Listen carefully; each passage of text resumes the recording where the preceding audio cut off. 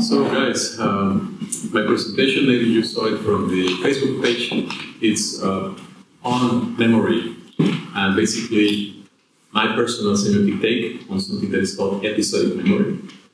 And today what I would like to share is just a glimpse or one aspect of my current research problem that I'm addressing. So it's basically a work in progress, as everything in semiotics. So it's subject to change and to evidence, of course. So yeah, I just wanted to share this cute picture of this Californian scrub jay. It's one species of coveted family that basically is used for these experimental studies that test episodic memory in non-human animals. But the thing that I'm going to present is aimed to be able to explain not only episodic memory in covets, but also in some apes and in some rodents. That's as far as the evidence, experimental evidence goes nowadays. Like actually tested animals is a very limited amount of species, but the background hypothesis is that if it is the case that covets, apes, and rodents have episodic memory, most likely the rest of the family species, so to speak, of those animals also possess episodic memory because ecological demands and so on. But anyhow, so this is the Californian scrub jay, and it's famous because its feeding behavior, basically what it proves or it relies on a subjective awareness of change, and more accurately, spatiotemporal change. This species is not only aware of when different food items expire earlier than others, they also anticipate when those items will expire, and according to that information, or remembering that information, they will no longer retrieve the food because they know it will be like expired, so to speak. And this could be experimented with crickets, with worms, with these little nuts that I forgot the name. Anyhow, so this is just a reminder of more or less the context of why this is tested in these birds. And the thing that I'm going to discuss has like a background that I will be just briefly commenting. So in this field of ethology, zoology, neurocognitive sciences, that is episodic memory, scientists basically have dealt with a lot of issues trying to explain how non-human animals remember. And so what I did in this paper is to go through those problems, and one of them, spoiler alert, is the what is it like to be a bad problem? And basically I go over all the limitations and all the obstacles that the experimental approaches face when it comes to how to make an interpretation out of the behavior that we can observe from these living beings.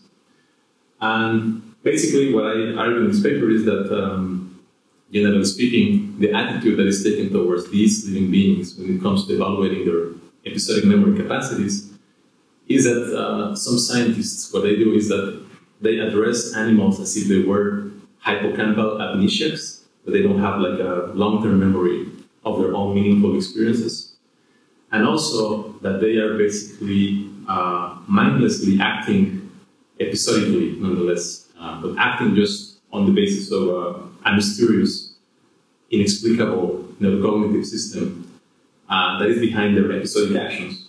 So anyhow, so there's a whole debate there, and the thing that I'm going to show today is what comes after these gaps have been evaluated. What do we do next, at least from semiotics?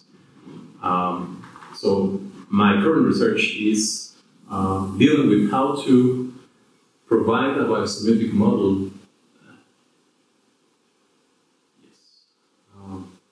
a biosemiotic model that incorporates this evidence that they have according to how memory actually works in this type of animals. I will just shut up for a minute so you can take a look at the diagram, let the design make its job, and you can read it peacefully. And then I will be coming back to explain.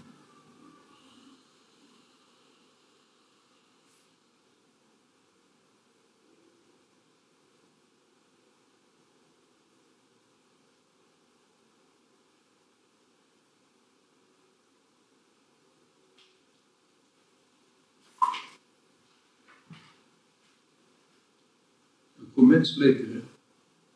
Just I have a brief comment about this. May I? Of course. Say, I have seen that you sent it me earlier. My just view is that this is very beautiful. There are many triads to insert it here, very nicely. However, one thing is, say, sort of problematic, because one cannot see from here that irreducibility of triads. Say, these are all in a row, and say, can you comment about that, or maybe that irreducibility here is just not relevant? Yeah, thanks for the question. Actually, this is the preliminary version of the diagram, because I don't know yet a way to express this irreducibility. In that case, if you'd make at least triangle-like of that, then it would be already better in that sense, but or something what all three share or something, because then now, as you say, nothing is what all three share, except sort of material, which is not that. So maybe rather than the mapping of the irreducibility of the relations here, it's more about the sequentiality and causality behind it. And I will be explaining that through these little arrows that I hope you can see in a moment.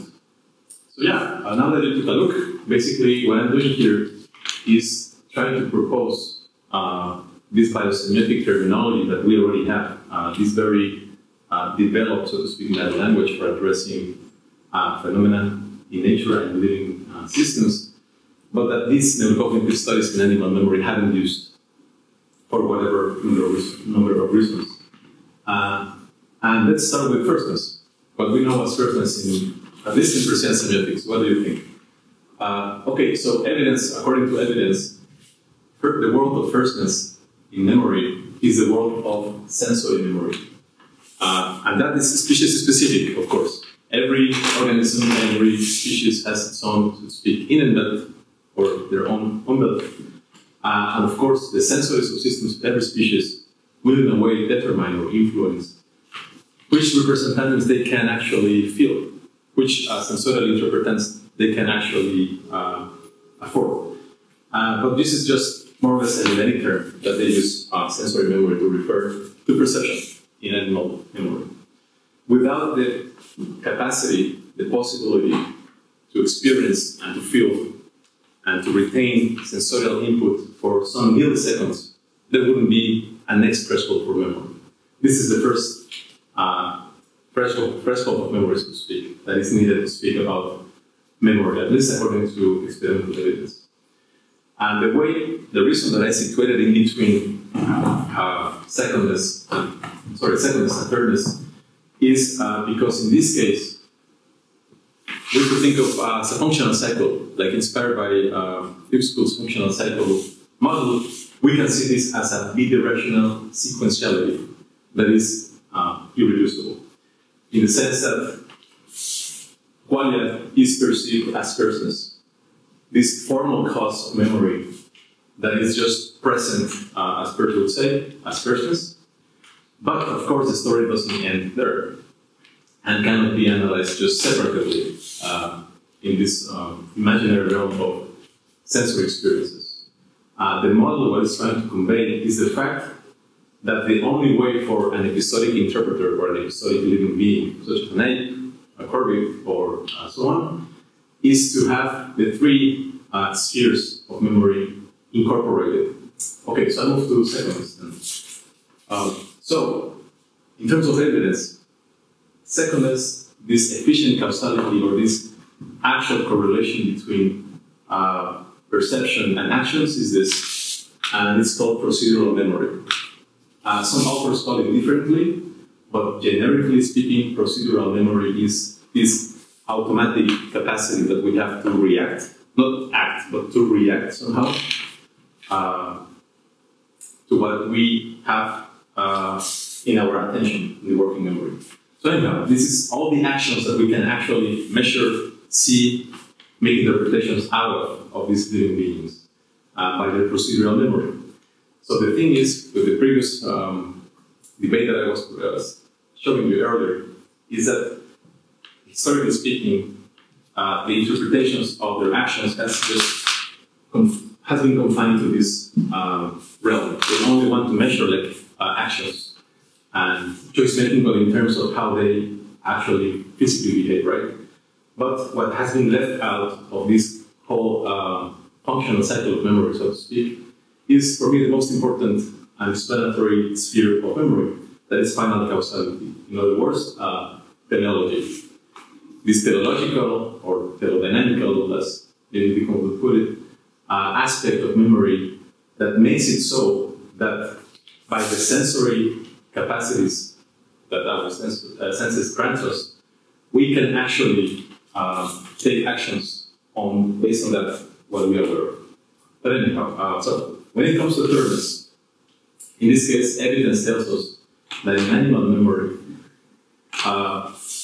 episodic memory and semantic memory are the systems or the subsystems responsible for connecting this intentionality or this goal-oriented memorization for the rest of the types of memory. So without this type of goal-directed intentionality, of course, we wouldn't have the actions that are after that intentionality.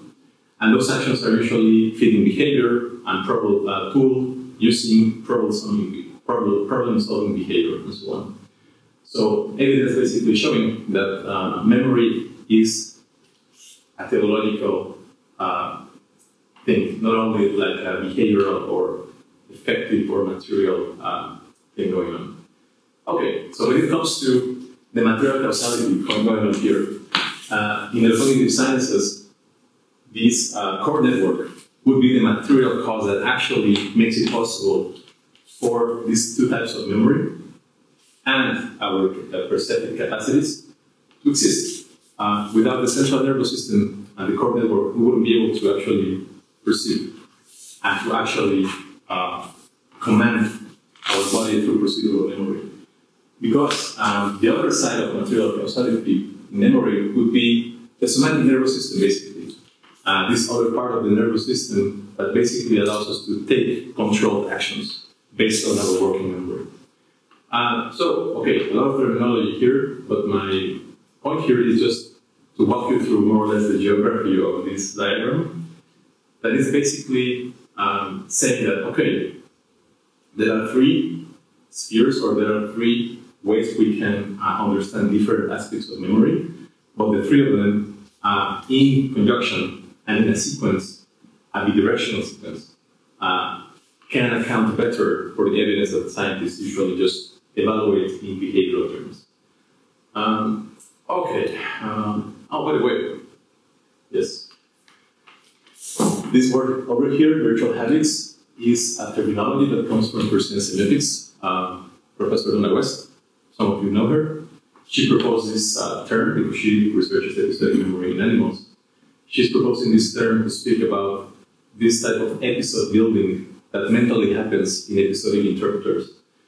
So basically, it means the capacity to re-experience or to reactivate something that in neurocognitive sciences is called the pattern reinstatement of the core network. So to be able to re-experience or to recreate those qualia in function of what they wanted to do or they want to do, and then have this virtual habit in mind. And the culmination of the virtual habit is, of course, action, goal-oriented action. Virtual habits last a lifetime because episodic memory and semantic memory are long-term memories. We technically cannot get rid of them unless we forget or we have amnesia. Sensory memory usually lasts less than 2 milliseconds. Although in animals that's not very well researched, at least in humans it's 2 milliseconds. But it's hard to say in some animals actually what the threshold could be. And of course, control behavior, it's demonstrated that you cannot, we cannot as animals, pay attention continuously for more than 1 minute to whatever thing we're doing consciously. That's why we need those other types of non-declarative types of memory and automatic memory. Let's see how I'm doing on time. Oh, yes.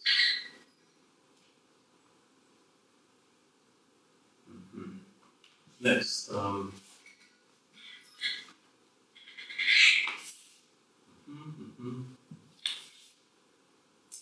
Okay. So in short, what I'm trying to also explain here is that forget everything you know about memory in the, so to speak, anthropocentric sense. Because memory is not a single entity. It's more like three spheres. And the way that I'm modeling here those spheres is that this one would be, so to speak, the teleological sphere. This would be the phenomenological sphere. And that would be the neurocognitive or behavioral type of sphere that are usually somehow in the literature connected, not connected in this way. So what does this model can provide in these gaps in animal memory studies? So basically what I'm doing is that they stop explaining these experiments. This is the most interesting part for me. They speak of content, structure, and flexibility. Those are like the standard experimental criteria for testing episodic memory in living beings. And the way these three concepts experimentally relate according to data and evidence is nonetheless, none other than semiotic. This is to say, it is irreducible, it is, practically speaking, well, I have trouble with the word, but the content in this case, the intentionality, is the one driving the connection between how the structure, how the experience is sensorily encoded as a structure, and how it is flexibly expressed during experiments that test the behavior. In other words, what I'm doing here is to connect our own biosemiotic meta language with the experimental criteria that these experiments already have as a standard. And what I'm arguing, or what I will be arguing with this model, the paper that comes out of it, is that we can, in fact, use the model to explain the evidence that they already have according to these terms. And my only contribution here would be to basically elaborate these little things here, these three dimensions of semiotic analysis, so to speak, that could go deeper into all those three spheres, those spheres, in terms of pragmatics, syntactics, and semantics. And so far so good. Okay. So it's a beautiful diagram. Oh, thanks. Still in process. Okay. Let me start for a second.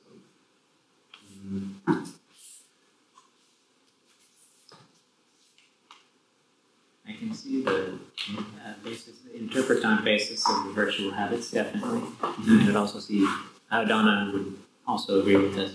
I guess I'm a little caught up on the choice of final causality and teleology specifically to describe virtual habits. You probably already sensed that can get you in a little trouble from the scientists. Yes, of course. I've heard comments that they don't want to go into they don't want to discuss intentionality in living beings as such. Right. But that's one of the gaps, or the epistemological gaps, that this model is trying to address, because it's kind of accounting for episodic behavior in terms of episodic awareness and also episodic intentionality. And in other words, it's the capacity to act on the basis of spatiotemporal scenarios that are not here, like non-present times. Yes. Okay. I get that from virtual habits. Yeah. And in case you're interested, so the virtual habit concept, basically it's Donna West's semiotic take on Stenenfeld's natural propositions. And basically virtual habit means that iconicity and indexicality together, they assert arguments, in this case habits. And that's why the irreducibility aspect of the diagram is yet to be mapped accordingly. But I can take care of that in the future. Yeah. Yeah, the idea about triangles instead of circles is such an elegant way to solve the problem. Again, the intention fine, virtual habits fine, so on and so on. But why stake your claim on teleology? Because it's not the same thing. I mean, having intention is not the same as teleology. Okay. Teleology brings along with it all sorts of stuff. Okay. Right? So Karl already made some comment on that, huh? No, I was just saying it's correct to make difference between teleology and some kind of goal directedness of a single organism. And that makes a lot of difference. Then it would be, thermodynamics. Yes, rather. Yeah. Or, you're already on safer ground if you restrict it to that, although. Yeah. But I like what you're trying to do with Aristotle. That's fun. I like that. So, as a conclusion, so to speak, because I would like to hear your feedback and our questions, is okay, now that we have found these epistemological gaps in animal episodic studies, and now that I kind of propose these biosemiotic models, mapping those experimental criteria with the ones that we observe in theory, according to the evidence, what comes next?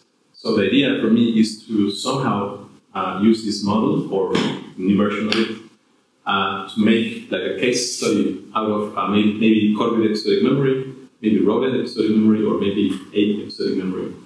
And most likely it's going to be done just by picking one already existing experimental study and just basically reinterpreting the whole thing into this. So that would be the next step, to pick like a concrete particular species out there that has been studied far beyond doubt, and just trying to see if this model can actually account for this continuity between intentional virtual habits, this episodic awareness, and this control behavior that otherwise has been mapped in computational terms. I will just briefly show you one. So this is the biosemiotic map of memory, so to speak. This is the traditional map of memory that we have nowadays. And you can still find it in some books here. It's basically like a storage model, basically saying, of course this is human memory, but it also applies to some Alloanimal species, because the rest of the models are based on human. But this is not actually mapping or explaining this semiotic causality that I observe in the expression of episodic behavior, that otherwise would be just, okay, cute, these animals can anticipate the future and remember the past and act accordingly, but we cannot make any claims on that, so we will be just saying that they don't remember the past and the future, and they just act for an alternative series of non-episodic mechanisms. So yeah, in case you want to know more, I mean, even after the questions session, I would love to redirect you to the paper that I just showed you in a moment ago. Yeah, because everything I would say is explanatory. So thank you. Now, please, questions and comments.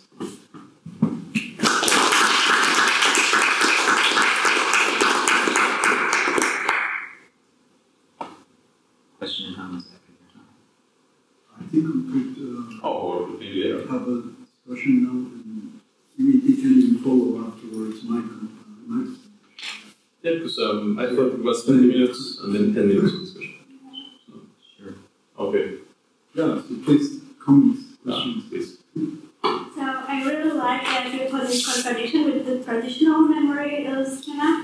So it goes go from tree to labyrinth, and I have the impression that this is what you're trying to do, to transform the tree-like diagram into some kind of more labyrinth-like. But this actually is also, at least to me, it seems it is the same mechanism, like it is a tree-like, because there is also sequence. It's just 180 degrees turn tree-like model. So I would also maybe suggest some non-sequential order in your diagram to make it more explicit that you want to transform the traditional memory diagram. Right. So one thing with this map is that I made it this way, first because we read, or most people read from left to right, and it's easier to intuitively understand understand that, okay, this is the sphere, like, kind of directing the first time arrow, so to speak. And actually, if you look into Peirce's writings, he speaks about the three temporal stages or expressions of temporal reality. One of them is precedence, and he connects precedence with thirdness. Because thirdness is somehow already the continuity or the conjunction of firstness and secondness. And in terms of phenomenology or phenomenology of time, yeah, this qualia is this simultaneity of perceived qualities that we are just like experiencing in the moment, the phenomenal present somehow. Although that's of course kind of a different topic. And then just after that, we have, so to speak, the outcome, the control behavior of this whole process.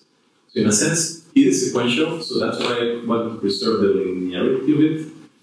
But it's also, of course, bidirectional. So once that the episodic agent has been or is actually solving a problem, feeling whatever, they get real-time input of their actions in the world out there. So they, of course, rearrange their behavior according to that input.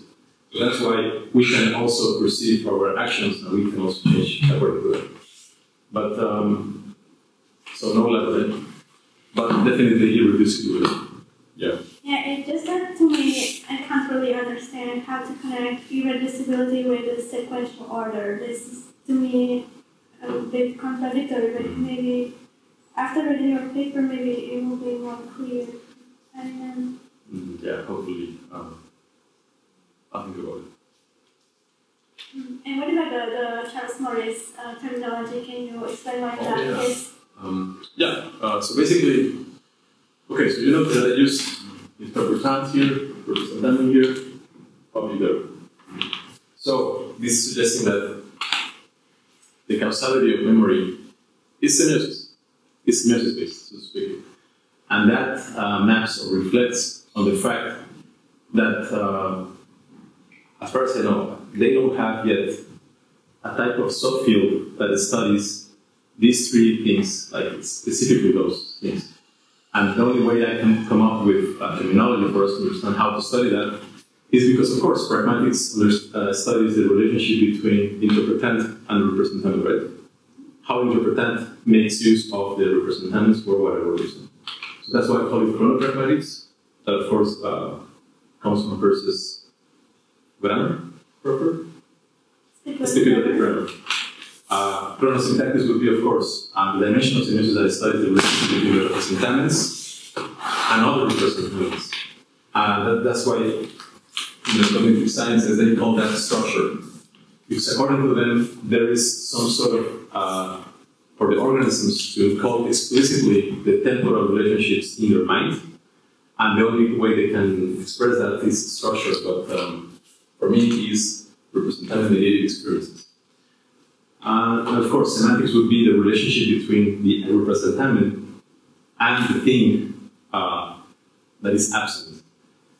The thing that the representative in a way is bringing into the equation that is no actual here. So that's the only logical way that I could think of for trying to propose the terminology and say, okay, we can study that in semiotics.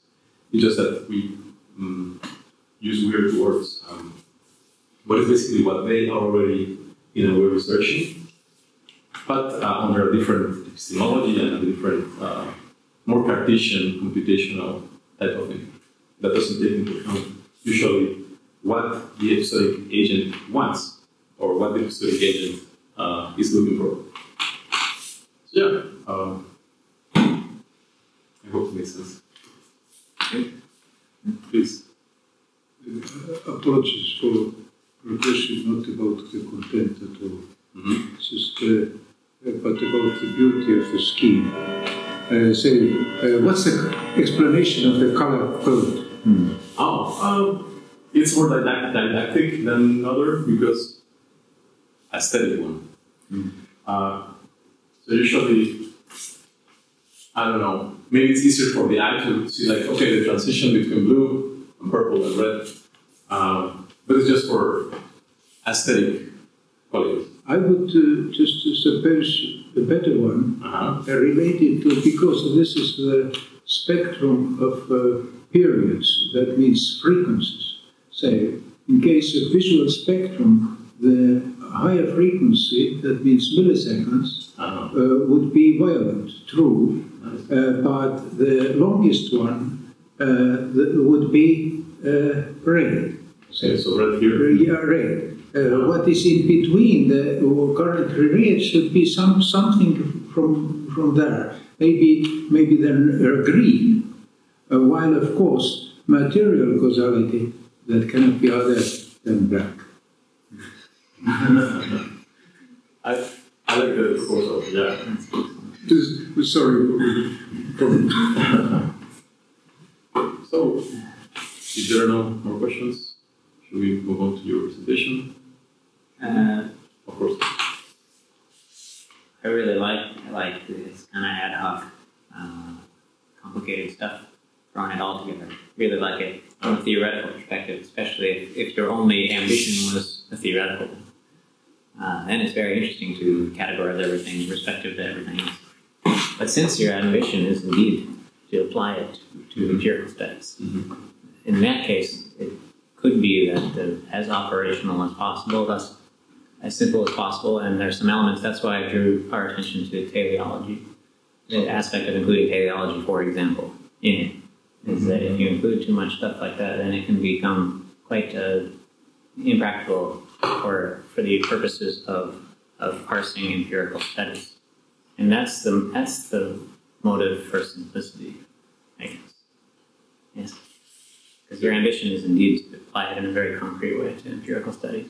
Yeah. You may get, that's why I would point out that you may get in trouble with some of these really philosophically loaded elements of the diagram. So, do you think that thermodynamics would be a safer way? I don't know. I'm not sure. Okay. I'm not sure. Yes, please. It's just a friendly one. Of course. When you read books by the practical psychopathology, then there is some diagnosing or just a sort of correlations of drawings people are doing and psychic pathology. And it occurs that schizophrenics tend very often to draw the figures which try to connect all the world in one figure. So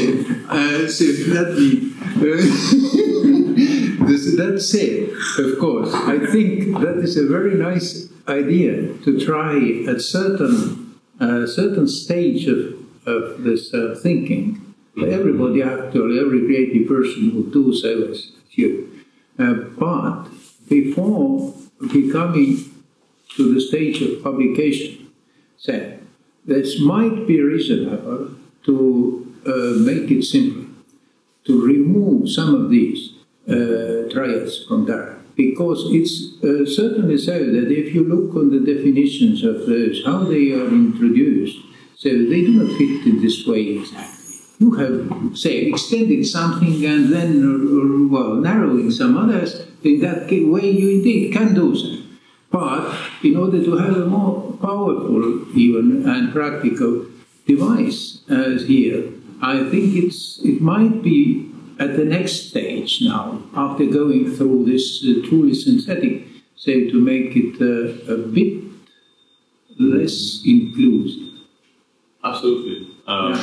This is the goal, to make a diagram rather than a conceptual map. So yeah, basically, we still have critically to go through all these, maybe not all these are required. Say, of course, here you would like to put a fourfold classification of Aristotle together with threefold Peirce and so on. And you can find a way. Yeah. Coming back to the schizophrenia, have you seen this diagram by Peirce? No. No. Diagram of the it. And basically, I think this is Peirce's most ambitious diagram. It's Persis? It's Persis. I've never seen that. I mean, I don't know the actual source of the manuscript. I think it is the image.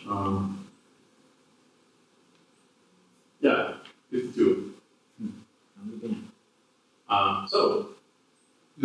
Interesting, graphically, it reminds almost one-to-one Manfred Eigen's hypercycle. Manfred Eigen, who was one who just made a general biological description of reproduction or a producible, self-reproducible system. So his one is graphically well. I recommend you to even check it out, because if someone was schizophrenic in the sense it was first. Okay, just one last annotation here. So, the temporal expressions of stage, resilience, contemporaneity, and subsidence, the way he develops that in some of the manuscripts or writings is, according to my model, or what I try to reflect, and I still have to explain that, is the following.